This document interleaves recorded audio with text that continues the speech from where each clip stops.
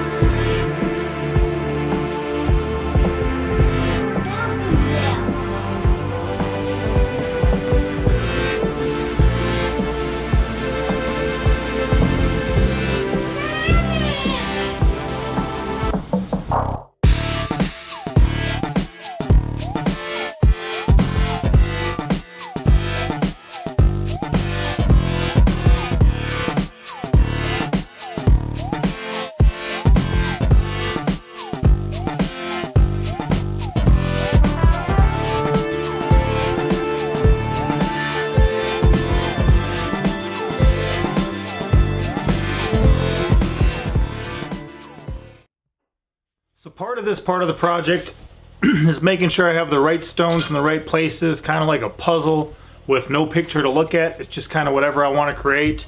Trying to find the best way for different stones to fit together. You can see I had a bigger triangle that was open over here, so I redid that. I'm thinking of pulling these kind of tighter to the edge and then sloping back from there. And I want to have a little bit of a lip here because this is coming out at a higher level too. So I'm happy with this. What I'm going to do is lift these up a layer and just set them where they're going to go on this layer for right now. Start one at a time, mudding all these across. I'm probably going to start at the outer edge to make sure that's looking like I want it, and then work my way back. And if there's a little space back here, that's easy enough with these to adjust. Never done anything like this before.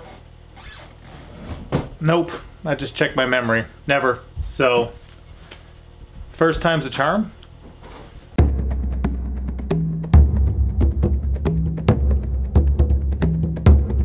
So for this project, I will not be using any cute little bunnies, but the kids wanted to show me a couple of the ones that they recently had a little bit ago. I'm gonna get the focus at a different point of the screen here. But these are some Thanksgiving Day rabbits that the kids had. They're getting a little bigger and kind of super cute. We got a special one today. All right, show me what you got. And Pinky has been wanting to show me this for a minute, but today we got to come out. Because what day were they born? Thanksgiving, right? Yeah, I think yeah, pretty sure. So which rabbit is this? This is Coconut. Coconut. And it's her first time having babies.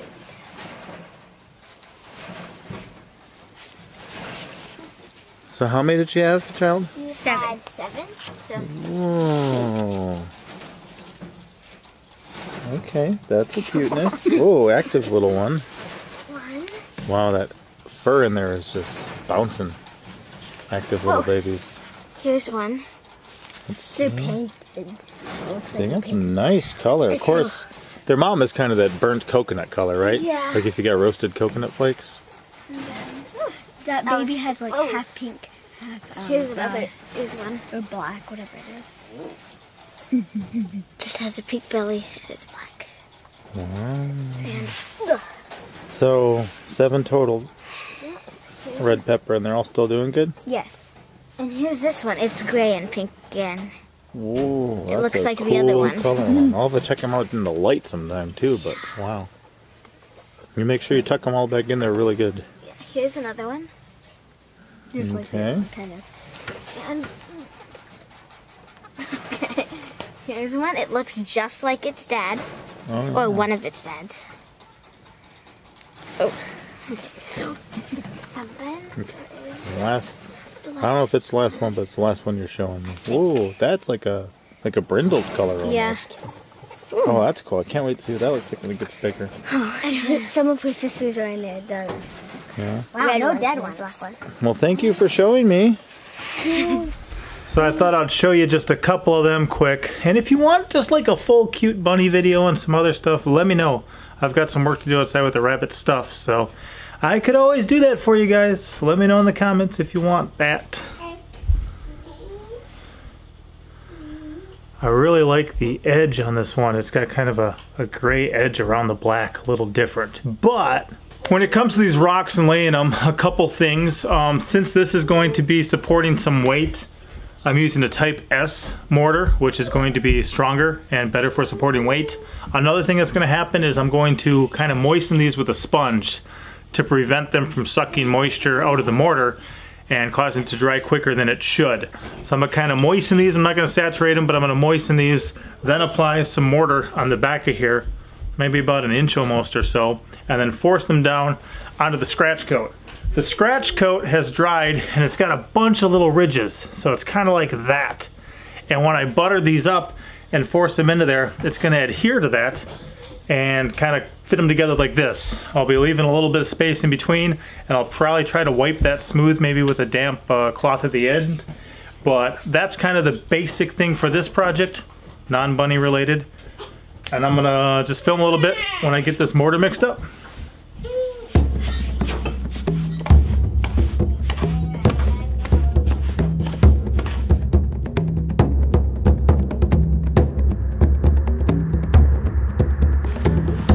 At the moment I've got this the consistency I want.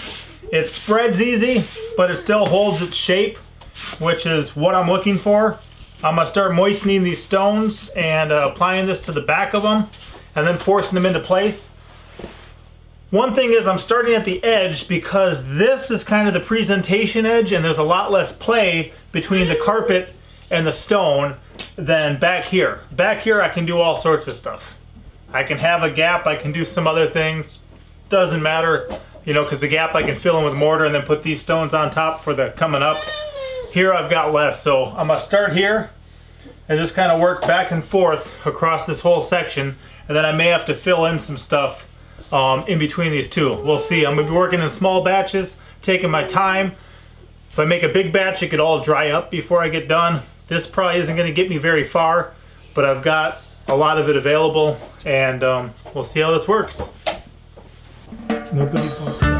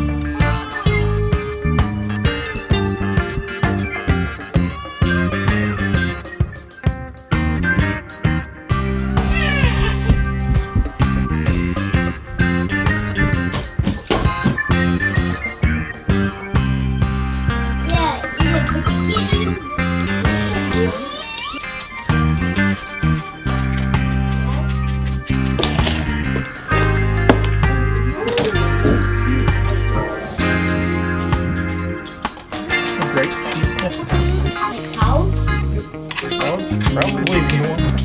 It does.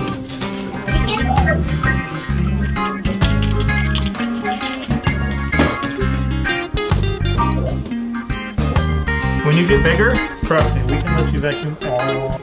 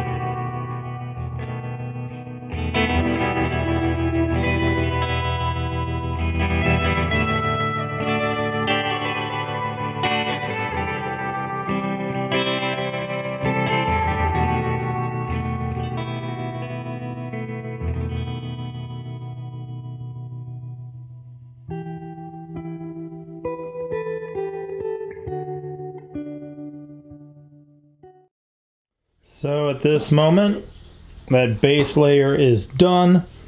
I am going to use a wet cloth or wet paper towel and maybe wet sponge or wet finger or something just to clean it up a little bit. But I think I might let this set. My back and body need a break before I do the up one. So we'll see. So far though, so good. And I think overall I did all right. Well, this is one of those projects that's going to be ongoing. I ran out of time. That's what I got done. I think next time I might do the flat section first, bring it out to the edge, and then finish at the edge. That way I don't paint myself into a corner. We'll see. But it's going good. Pop out.